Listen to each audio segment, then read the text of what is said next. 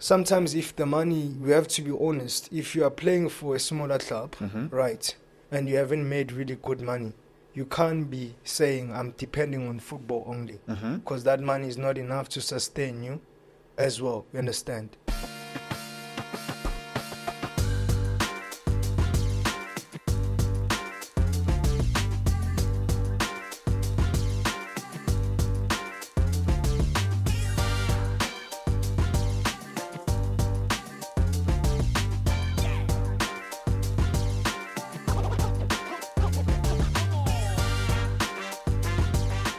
Hey family, a quick one.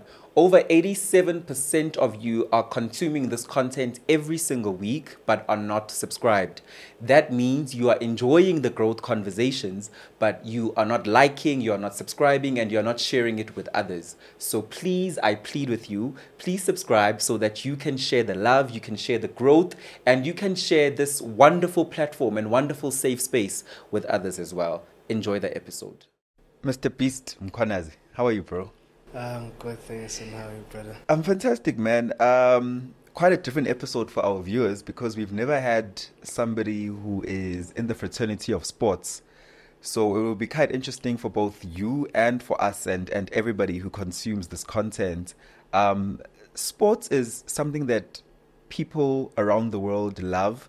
It unites communities, it breaks away our religious differences, it breaks away our racial differences, our language differences, and we all can just find common ground and be happy when we are united and enjoying and watching sports. But you, on the other side, as a pro footballer, what is your why? Why do you do what you do? Firstly, I think the most reason why I do what I do, it's because of the love that I have. I'm very passionate about what I do. But also, there's other like reasons, you know, when you try to get into like more personal side of it, I feel like it's something that I figured it out that I can only be able to make a living out of, you know, because it's something that I think I am talented on, so I'm trying to make use of that while I can, you know, so take care of my family and everything. I think that's also the most important reasons why I do this, you know. But why not do the normal routes that we all do? I mean, I'm assuming you come from the township like many of us, every one of us in this room, even the people behind the scenes. We come from the township, we come from humble beginnings. Our parents tell us to go to school.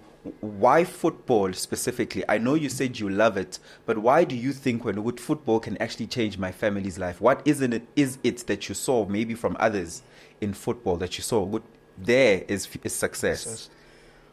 Or I would say, firstly, at the beginning, when I was still going to school, like primary school, I think until I go to,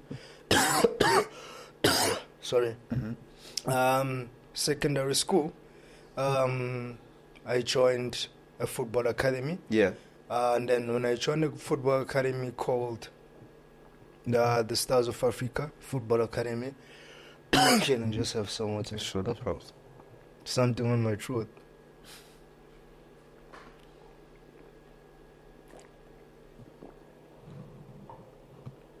Yeah, when I Stars of Africa, yeah, Farouk Khan, I joined them. And then when I got there, I just saw like how things were happening for everyone. Like we all come from townships. Some are coming from Durban, some are coming from Northwest. We all just there, staying together, just want to pursue the dream. And you just see kids going from their street to Europe abroad. So that opened my eyes, you know, and be like, I also want to be like these guys, you know? Yeah. That's where the motivation came from. Yes. Like Tugela Ranti, May Mhlongo, all of them in front of my eyes, you know, we're just sharing like the same room, and now the next thing they are gone. The other one in Sweden, Portugal, they are trying to make it there, and they made it, you know. So that's where actually the real motivation came from for me. What is your home situation at the time? Do you come from a family where you have a mom and a dad who are married? Do you come from a single mom, a single dad? Are they divorced? Yeah. Once again, who is there for you to say, okay, let's help nurture this dream? Come from a family where I stayed with my mom and dad. Mm-hmm. Yeah, they're still together even now. Miracle. Yeah, yeah, blessed.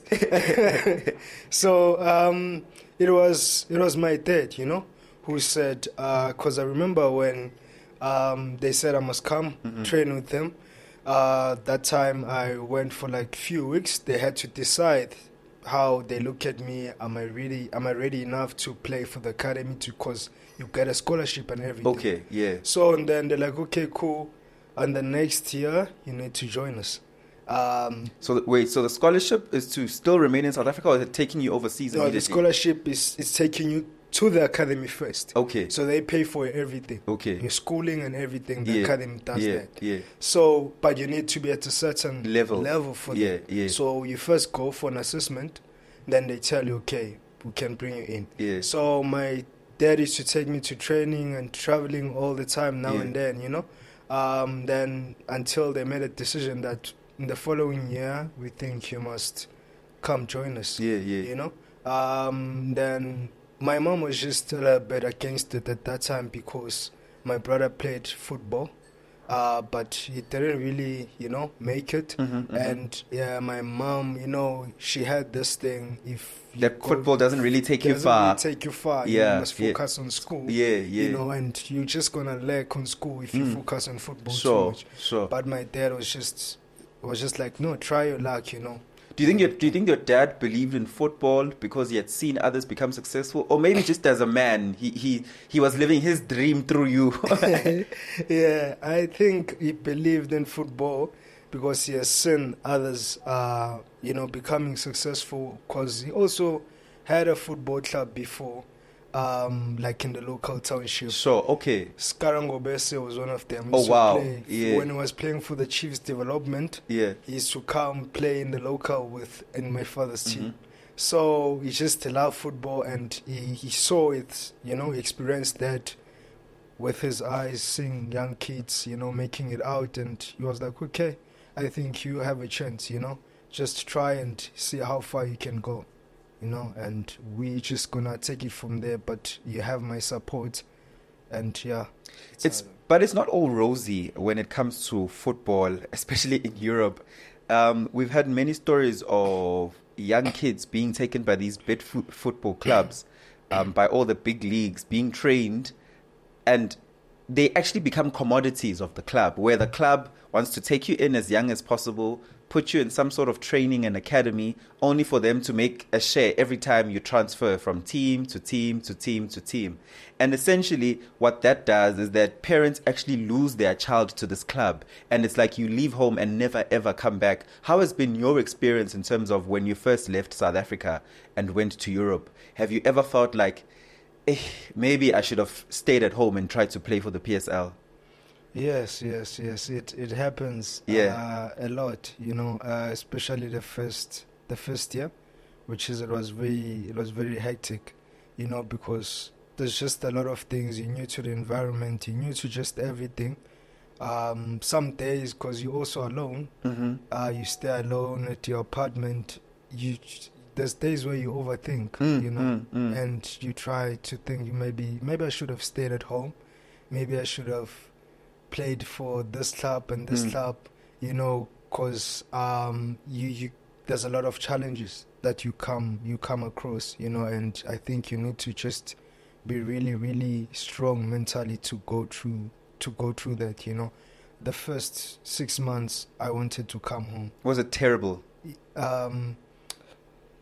It was really hectic. I think I was excited at first. Initially, when I left the country. First 3 months, I'm happy. It's a new environment and everything is okay. But as the time goes, it starts to become a little bit. What is hectic? Take us in. What is hectic? Like, is it language barrier? Just take us in. I think with the culture, the language, the food. And the food is ugly. Yeah, it's not as nice as our South African food. Yeah. You know, and you also have the weather on itself. Mm-hmm. You need to get used to that, because by the time I went, it was January, so Mm-hmm. it's winter. It's very cold. It's snowing. There's no sun. You know, you'll only see the sun probably in May. Mm-hmm. You know, so now it's just gets dark very early, 3 p.m. in the afternoon. It's dark. It's like it's 9 p.m. Are you made to feel black? Am I what? Are you made to feel black? Because you're in a very European environment. Do you feel like, I'm black here, and in South Africa, I didn't feel this black. I Yeah. feel blacker here. Yeah. To a certain extent, you do, because when you sometimes even ask for some help, people are not as friendly as you understand. You might ask for like a little bit of directions. Where can I go? I'm looking for this. Someone will just look at you and not even say anything. You just walk in a restaurant or whatever. Just people are minding their own business. They don't talk to you on a train, you know. But lucky enough, in the club that I was playing for that time, we had 2 Ghanaian boys. Mm-hmm. So they've been very long, you know, in Europe. So they made me feel comfortable. Mm-hmm. You know, the other guy was a little bit older than me, so he was like a senior player. So when I'm experiencing these challenges and everything, I'll go to him. Hey, this is how I feel.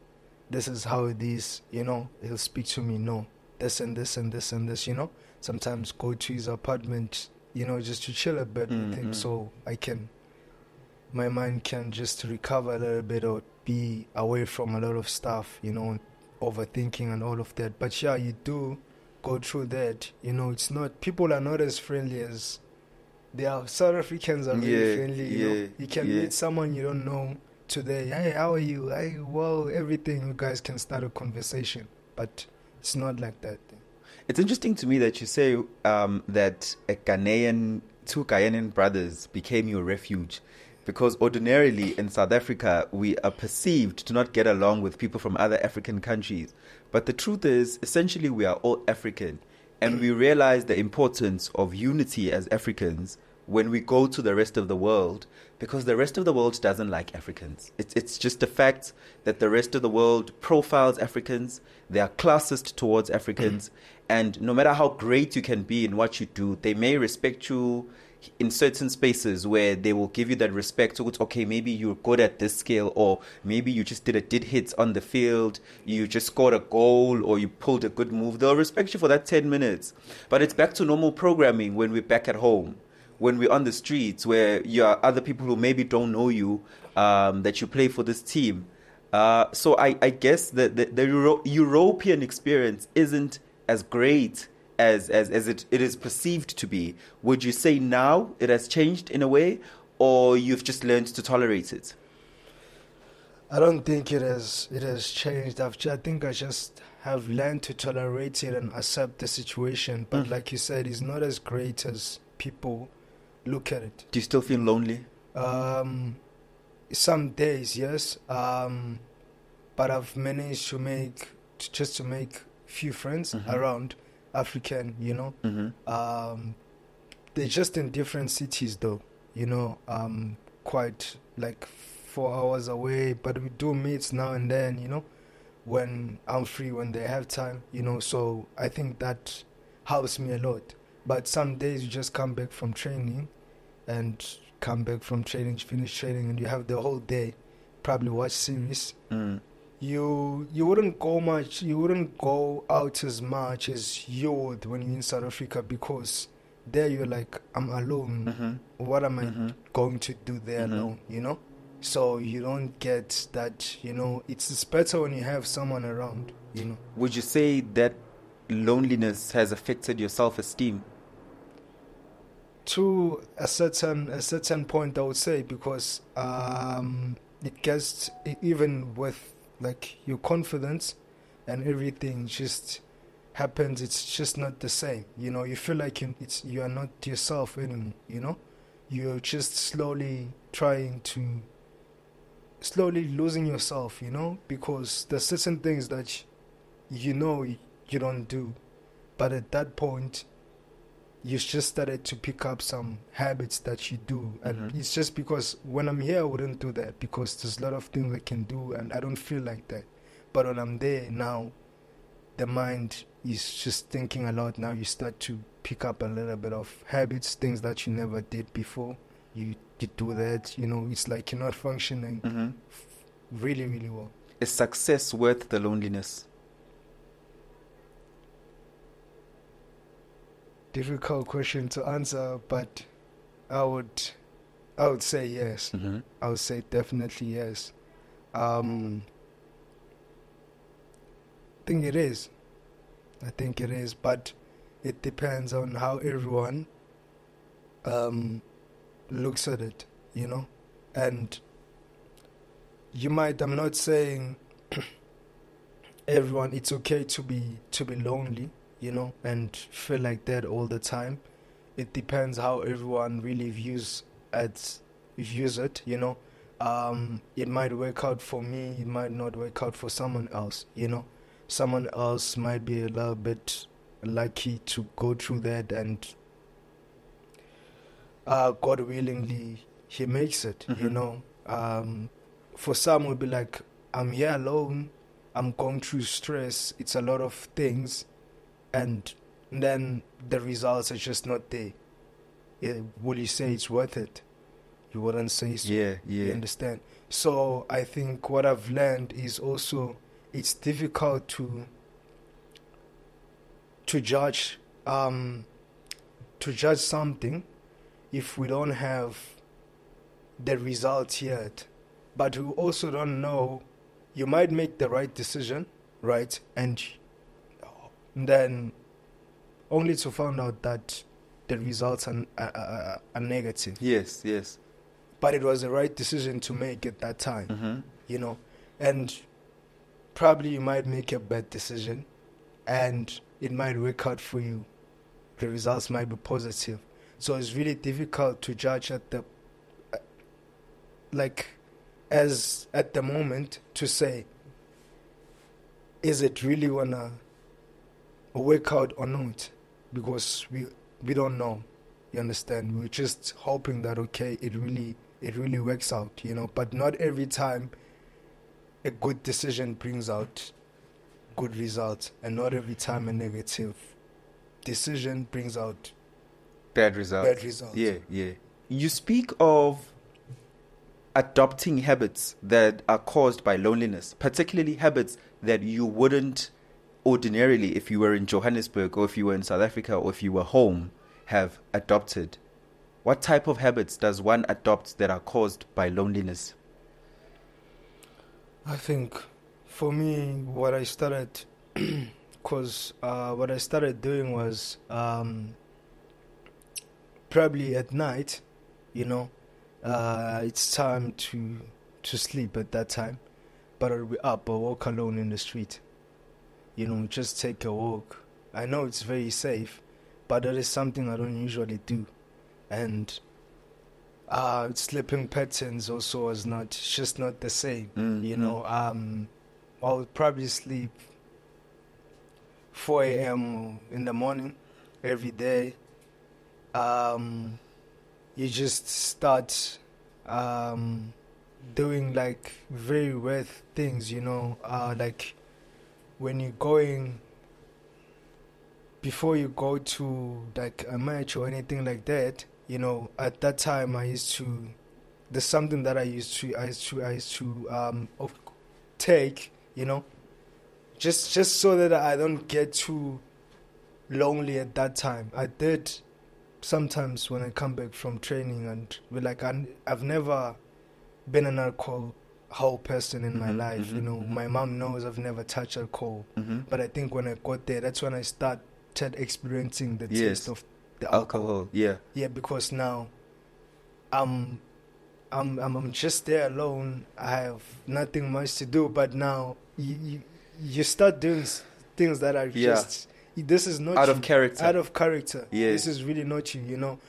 That was the first time I literally started, tasting alcohol with it, I was like, okay, let me just buy wine, But you start like that, because I've never, in my life, my mom, my parents, they know that. It's not my thing.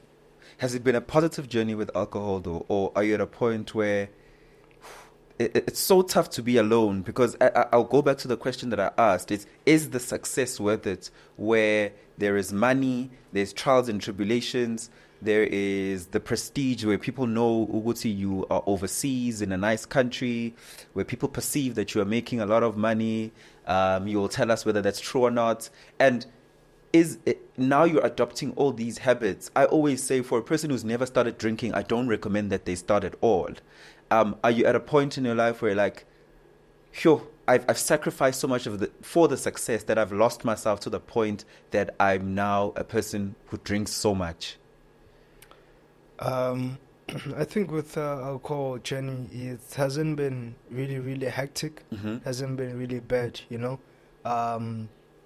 It was just now and then, you know. I didn't become like really, really an alcoholic. Okay. Yes, it's just a thing of once in a week, there and there, you know. But it's something that I never touched, you know. So now that I'm back here, it's something that I'm like, I don't even try to think of, you understand? Because I'm feeling better, you know. Sometimes, you know, you see family and You see friends.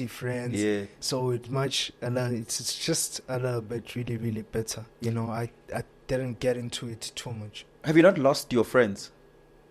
Because sometimes when we go away chasing our greatness, we climb so high, we climb up the ladder so high, and that causes us to be secluded so much. Right now you're in South Africa, you're in Johannesburg, you're home for a few weeks, and I'm sure you come back and people's lives have moved on completely. People are doing their own things. Are you not finding it difficult to reintegrate into society while you're here? Yeah, it's really, really difficult. It's really difficult because everyone is just focusing on whatever they're doing, and because you haven't spent so much time here, so now when you come back, you like, someone is busy with this, someone is busy with this, so you don't really have time to even see them, you know. You try to reach out, but probably they even made new friends by Of that course. time, you know.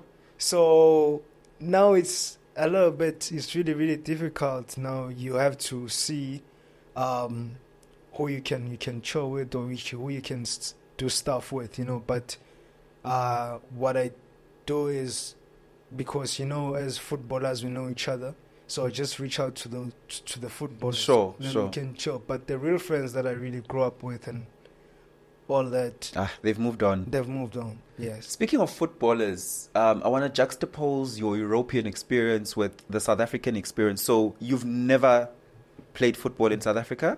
Or you did briefly? I did briefly. Yeah, and what did you play for when you were playing in South Africa? I played in the NFD. It was Cape Town All Stars at that time. Yeah. It's no more years. Okay. So, and in that experience, when you look at your friends in football now who are playing in the PSL, do you ever look at their lives and you are like, maybe I should have stayed in the PSL? Because their lives look glamorous. Not all of them, but so many people's lives look glamorous on social media. They dating celebrity women. It's the new thing to do. Do you ever look at their life and be like, hey, maybe I'd be a superstar Yaga Kaizer Chiefs right now? Yeah, some days. Yeah. Some days, yeah. You truly some days. But also, because you get to speak to them personally. And you know the realities of what they go through. So they will tell you what they are going through and will share, you understand? And then you'll be like, okay, maybe I might be in a better situation. But they'll tell you a lot of things, though. You know, every home has its own problems. Yeah, so when I know, because I know them personally, we'll share a lot of stuff. We share. Then, you know, I share with them. Then from there, you'll be able to pick up that, okay, they might be going through a lot there and there, but sometimes I do really, you know, get that feeling of maybe I should have, you know, maybe things would have worked out differently, because in going to Europe when you are not yet established. Yeah. If I take, for example, let's say Nkosi Lodge, going to Europe at the level that he's at Now. now, Yeah.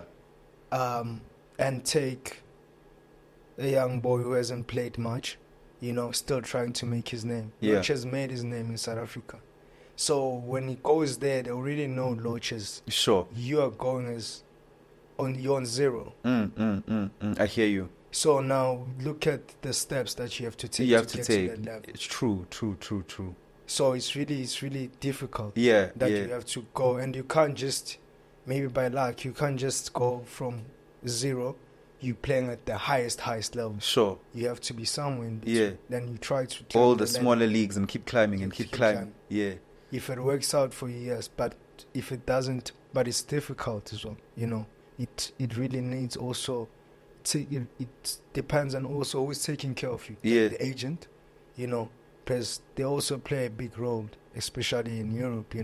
They have a say. Mm-hmm. They really do have a say.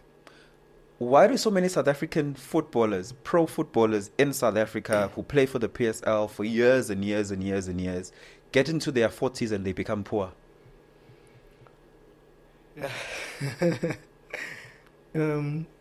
I wouldn't have the correct answer for that, but I think it's just a matter of what you do while you're still making, the money that you have, because I don't think you're gonna make it forever. At certain point you're gonna get to an age. Our wages or salaries, they never remain the same. They always change. Even in 2 years you can find yourself on this amount, and the next year find yourself on another amount. So it's really also difficult to plan outside football sometimes, because you don't know, okay, if this contract ends and I was earning this much, the next one, it's either might go up or might go less. If I haven't really played much or no one has that interest, probably I might go down. So I will say, while you're still playing, to try and put a little bit aside whatever you can, and but I think they don't sometimes get the right advice. That's why they end up in that situation, because they do make probably good money, and just happens that some spend it recklessly, and they don't think about, okay, tomorrow I might not play anymore, or I don't know what might happen to me. But I think it's just a matter of finding the right people and let them guide you and advise you in the right way in what to do, also on the side and all that, because I think football is, when you look at it, I was telling one boy, in Europe, sometimes if the money, we have to be honest, if you are playing for a smaller club, right, and you haven't made really good money, you can't be saying I'm depending on football only, because that money is not enough to sustain you as well, you understand? I'm making an example of, you play for a small club, they are paying you a good 25,000, 30,000 rand, which is okay, fine, but I feel like with how life is really expensive now, if it gives you, because we do have time, just start something also on the side. That's even if it doesn't make a lot of money by that time, but at least you get something out of what you do on the side, because you might, you never know that you really want to make a lot of money. You might, your highest you can get, maybe it can be 40 or rest your whole life. Someone else, sure, if they really made it big, they of course make millions, you understand, but not everyone will make it big. True, of course. That's why we only know of a few names. Yeah. We know, because they will tell you, oh, this one, he played football before. Okay, he played football, but we don't know him because they didn't make it big. Yeah. And did he make a lot of money of football? We don't know. That might be maybe he didn't. Yeah. You know, chances are he didn't. So, while you can, and you know, try to find something on the side, and you know, try to make a living as well out of it. That's interesting because so many of us have this perception that footballers are making a killing. Yeah. We think when you have a footballers, as I said, the footballers nowadays are dating baddies. Yeah. They are dating celebrities. They are funding the baddies' lifestyles. They're buying baddies brand new cars, SUVs that take years to accomplish for many people. You'll find a footballer buying a baddie a Range Rover at the age of 25, and you're like, my goodness, this is insane. This is a car that takes some people their whole lifetime, or they never even achieve before they die. But you're saying to me there is not as much money as we believe there is, especially as a South African.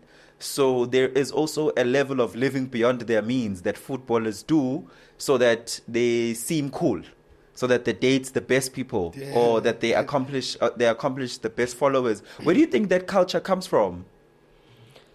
Yeah, I really think it comes with pressure as well. Okay. Yes. Now we see Lungelo, we see him on TV all the time. Yeah. He's playing for one of the biggest clubs. When people look at you, they look at you different now. Yeah. You know? So now you have this thing in your mind, I have to try and match up with that, you know, and keep up with that level, how they look at me and how I live my life, you know.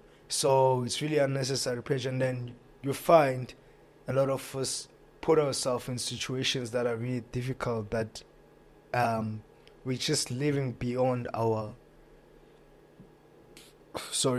means, you know, or like we're just trying to do too much, which is something that is really unnecessary. So I think it really, really does come with a lot of pressure, especially when people are starting to see on that TV screen. Now, there's a lot of expectations. You can't drive a Toyota Corolla. You have to drive a big car. A GTI. Yeah, now you can't see you with this lady. You have to see you because now you're a star now. So you need to have a star next to you. Yes, you know. So it creates a lot of pressure, I must say. So maybe not being in South Africa is being a blessing for you in disguise, because you can make your mistakes and go through your flops in private. Yes. Do you know what I mean? I understand. Like you can have bad days and nobody would know. Very true. Gandhi, if you were in the PSL, you have a bad day. It's on the tabloids. It's on Mapepandaba. It's on Instagram. It's everywhere. Yeah. You know, yeah. That's crazy. That's really Who do you pray to? Who I pray to? I pray to God, and I acknowledge my sisters too. Yeah. And what do you usually say to God? How has God been your anchor in this whole journey? Because it doesn't seem like it's been an easy one. I think he has been good so far, but of course, like you say, you go through challenges and all of that. Sometimes you question it. True. You know, you question him. Sometimes you do get frustrated. And when you do, when you're doing so well, I feel like, you know, when everything is good, it's so easy, like, you know, because everything is good, your mental health and everything, it's so easy to just keep on, like, praying. But when it's things are just a little bit, they get tough and difficult, you even start praying less. You know, I don't know if it's something is it me, or is it does everyone go through that, you know? But I think you do question him a lot in some situations, and when you get frustrated, but you know, at the end of the day, I think he knows what's best for you, you know? You just have to keep going, and he's gonna take you to the right direction, you know. We put all the faith and our hopes in him. So, would you say spirituality is important for you as a footballer right now, where you are in your life, or do you think that spirituality is just important for everyone, and the reason rather just explain first, why do you think spirituality is important for you and where you are in this season of your life right now? I think it's important for me because to where I'm trying to go, to where I'm trying to get, I think I need to be really close to God and close to my ancestors too, because I think I can do the job, I can push as much as I can, but only He can take me so far. So it's really important to have that relationship with Him, and go back and ask Him, all the time, and, just keep on asking for strength, even though when it gets tough, for Him to give you that extra, because alone it really gets difficult, if you're trying to do it alone, you can, but He's the provider of everything. Yeah. You speak about your mom, your dad, how they've been present for you, especially how your dad has supported you in the journey of where you are right now. But as a person who has moved to Europe and has had to meet people from different countries, how is your journey in trying to build your own family going? It's been going quite. It was okay at first, because at that time I had a partner, but through the distance and everything. So she was in South Africa. Yes, it really got tough, and then from there we just decided that things are just not working out, and you just have to try to move on with your life. But at that time, I really, because of how we're close and how the bond and the connection was, my idea of whole thing. But that's why it's important to have someone that really, you guys are on the same page, you guys want, because I can say to you, I want to be in Europe and I want to pursue my career in Europe, but are you willing to leave South Africa and come with me? Yeah. And if someone is not willing to do that, I don't think you can just force it, into them. So that was one of the also main reasons why I didn't, because she's probably busy with her life as well. Someone is busy with her stuff. So now I must leave everything that I'm doing, sacrifice everything just to support your dream. Yeah. You understand? What about me? So really didn't work. Do you think it was a fair decision on her part to choose herself instead of choosing to support your dream? When I think about it now, I think at that time I was sad about it. Yeah. But I think it was really quite a fair decision at when I really tried to think about it again. I think you just have to always choose yourself, in this life, and she has also goals and dreams that she wants to achieve as well as individual. So I think it's quite fair that she goes on with that.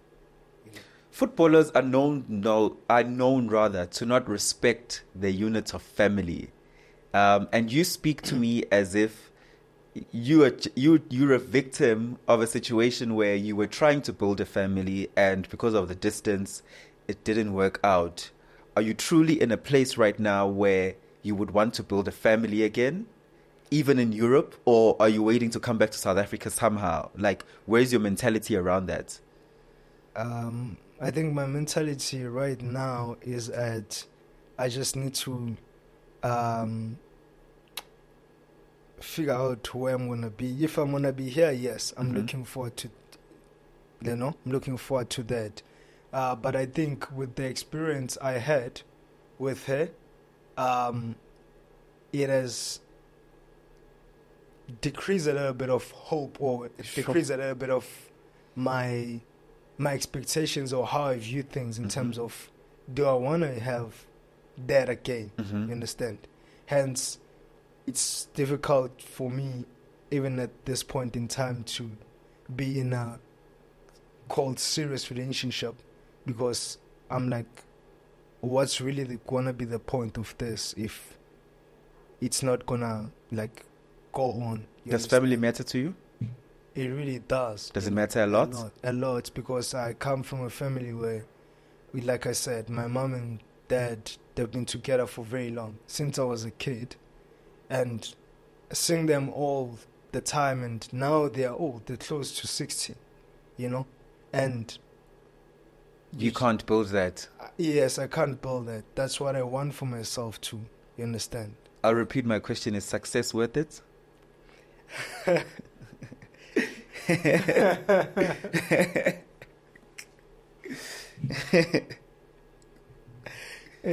It's a difficult one, to be honest, man. Yeah.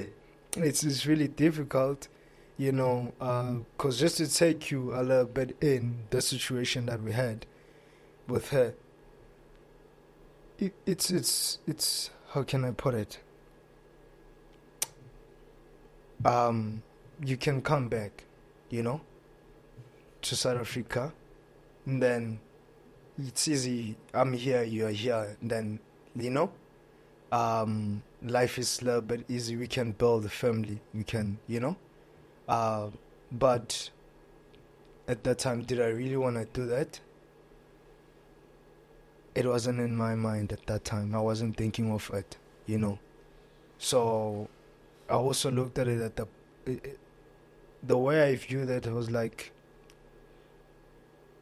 must I sacrifice or must I put my dreams and goals aside for her? And what happens if things don't work out and if she leaves me? I've done that before. And I was like, I'm not going to do it again. Yeah. It was because it was a really hectic and very difficult situation, yes. So it's you find yourself in a very, very difficult position where you need to make such decisions and, You've sacrificed your career before for a partner? I wouldn't put it that way, but when you and I are speaking right now, we can have an agreement, and we can speak and be like, okay, cool, this is how we're going to work things out, right? What must I say if you agree to that, and then 5 months down the line, you change your mind about it? I changed my mind about it. You've already made a decision that, okay, it's cool, I'm going with what you said. We both agree. What individual changed their minds? Yeah. And then, how do you feel? I felt like that, because we had a conversation. It was, okay, cool, this is how it's going to go. We do it, right? Time goes by. Someone changes her mind about the whole thing and how everything goes, It's for you, it's like, why did I make this decision? Did I really neglect everything for this? It really didn't sit well with me at that time, so yeah. I want to move on once again, bring you back to South Africa and the level of success that some footballers have made, the money they've made, the cars they've driven, the longevity of their careers. You spoke to me earlier about having faith in God and also having faith in your ancestors. Do you believe people use their ancestors, or rather manipulation of their ancestors in the form of witchcraft to amass this success as South African footballers? Do you, like, when you speak to your peers and your friends here in South Africa, are there people, you don't have to tell me the names, where you're like, we all know so-and-so is successful because of? Yeah. I think it's something that is there, It's just that, of course, people wouldn't do it in your presence, or they wouldn't allow you to see that. But it's something that is there. You see, people do different things. Someone is doing this, someone is they gave him this, you know. Is this in the change room? Like there are things you see in the change room that people will consume, or what is it? Yeah, but maybe some your body lotion is different to ours. You know, there's something inside that I'm not allowed to use it. I hear you. Yes, yeah. So like, for example, we're in the change room, like, hey, Vesu, can I have some lotion? Like, no. No, you can't use it. You know, you can't use this one. So those things are there. They exist. They put things in body lotion. Yeah, they do. You know, you can't use it. He's only allowed to use that. Yeah. You know, so those things they do exist. Things like what? Like, what is in body lotion that's different that I can't use your body lotion? I wouldn't know what it is, right? Yeah. Because it's there, it's mixed. Okay. So, but you can tell that there's something like black stuff, whatever inside and all of that. You understand? So, you also wouldn't want to use that because you're not sure, is this going to harm me? Or you know? So, you're just like, no, it's fine. I understand. Do players use it to become successful themselves, or do they sometimes use it to bring down other players in their team? I think mostly, you know, people use it for them, you understand, to become more successful, you know. It'll be a few number maybe of people who can say, I'm doing this to just destroy someone else, you know. And we always say, you know, we don't have a problem with you put on your body, on yourself, on yourself, as long as it works for you and it's for you. You understand? Yeah. It's not to harm someone else. Then that's perfectly fine. You can use it as much as you can. You know, it's okay as long as you're not bringing something that will just to destroy someone or to just you know, if it's for you, then it's all good. Have you ever felt like your talent is a burden?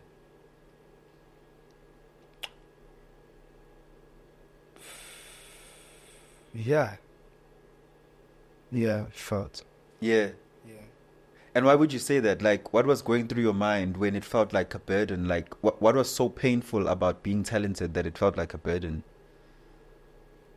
It's just the things that you have to carry, they sometimes become so much, you know, that do you still want to do this?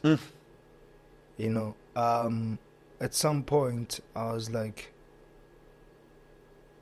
I'm like, I haven't reached the age of like retirement or anything like that, but I feel like now it's so much that I'm thinking of, do I really want to continue with this? If I don't continue, okay, what can I do? You know, because it comes with a lot, you know. Then you have a lot of responsibility as well, and people also don't understand because you have, like you said, you are a professional footballer, and they don't think you are a human too. You understand? So they can't. If you say you can't do something, or there's something you cannot do for them, it's like you expected to do to save everyone. Yeah, it's impossible, you know, because everyone is just becoming your responsibility, and it's heavy on your shoulders. Yeah, it's a burden. It's a burden. Yeah, you really can't carry it for that long, you know. So sometimes, of course, you know, you do go through that, and I would say definitely. Do you think if you were not a footballer, what would you be? Yeah. Maybe I'll be something in the law, maybe a lawyer or something. Yeah, because that's what I wanted. Yeah. Or when I was still growing up as a kid, you know, until I saw the other side of football. Then, yeah, it just took me over. We're nearing the end of our conversation. I think one thing that has been insightful about this conversation is that just because you are in Europe, it doesn't mean that everything is glitz, everything is glamorous, and there is a side to success that we don't often speak about how lonely success is. how climbing this ladder, getting into this lift, chasing the dream means you lose people, you lose relationships, you might even lose your culture because you have to assimilate into a culture of a different country, and you have to change who you are. You have to sustain racial profiling from other people. Last but not least, what's the one thing that Beast Mkhwanazi believes in life and says, this thing I know for sure?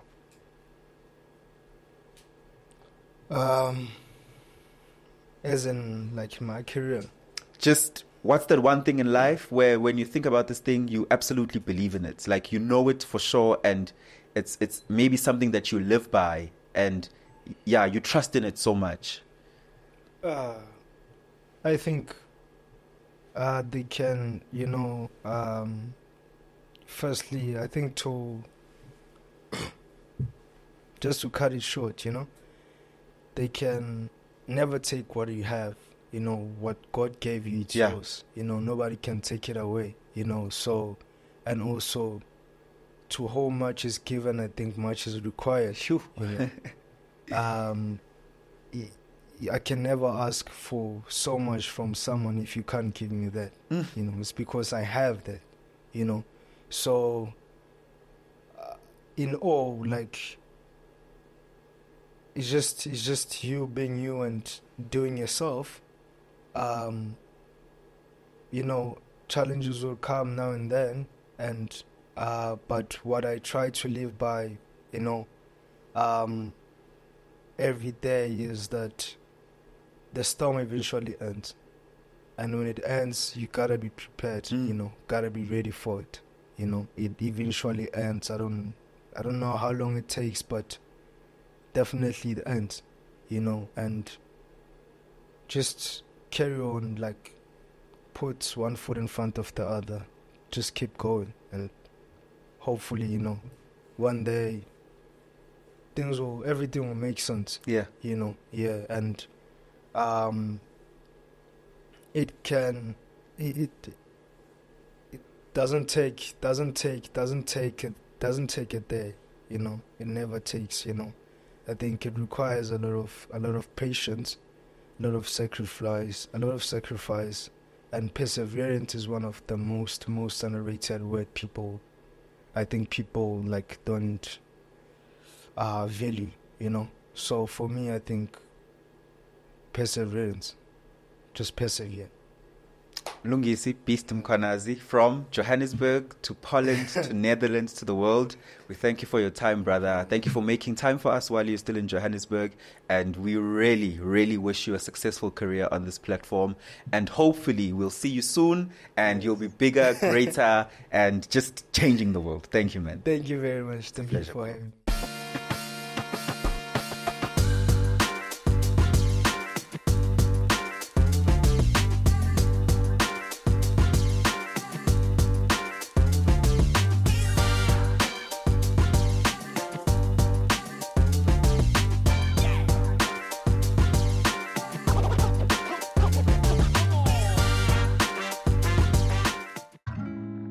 Introducing the epitome of luxury living. Kalu Luxury Villas and Suites, your private sanctuary of opulence and elegance. Nestled amongst the lush, sun-kissed landscapes of Durban, KwaZulu-Natal, this Kalu Luxury Villa is a paradise of tranquility, offering breathtaking panoramic views of the neighborhood. Step into a world of refined luxury where every detail has been meticulously crafted to create an atmosphere of sophistication and comfort. This villa is kept within a gated and secure property for your peace of mind. The Kalu Villa is available for both short-term and long-term stays, making it the ideal location for your next vacation or special event. This villa boasts spacious living areas and floor-to-ceiling windows that flood the interior with natural light, making you feel at one with the surrounding beauty, paired with multiple terraces, an outdoor lounge, and a dining area. Live the dream, make memories, and indulge in the life you deserve. Contact us today to book your stay or to learn more about this exquisite property. Your oasis of opulence awaits.